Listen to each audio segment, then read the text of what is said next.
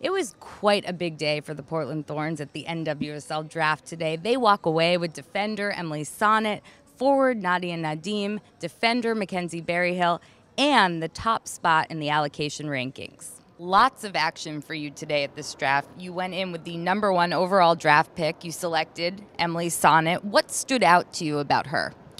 Emily is obviously still a young player, and in the last few months being with the national team, she's had some great experience. I've got to watch her closely in training sessions the last few years. I've watched her and followed her at UVA. She's a fantastic player. She's a baller. She's a defender who loves a challenge and a tackle, but she's great with the ball and very technical.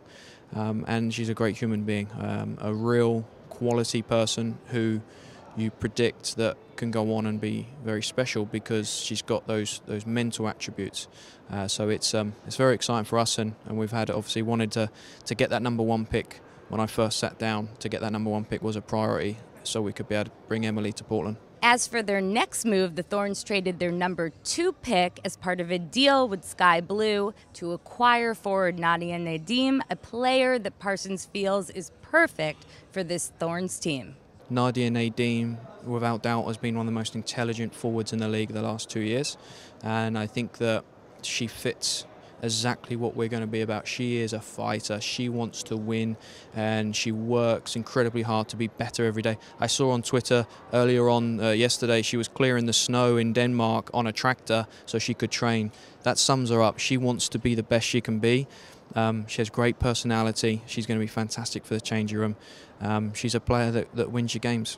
Shaking things up even more at this draft, the Thorns went on to trade their #3 pick with Boston to earn the top spot on the allocation rankings before finally selecting defender McKenzie Berryhill, who said being drafted by the Thorns was a dream come true. It was a place that I really wanted to go, and I was super excited and really hopeful. Somewhere when I was little, you wouldn't think. But yeah, definitely excited.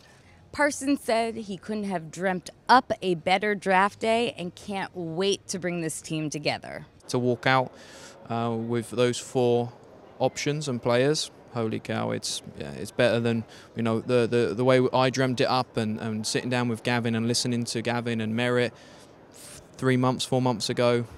This has exceeded everything, and it's exceeded everything because there's been a desire and ruthless work rate by all of us, mainly Gavin as the GM, to make sure we're in the best possible position.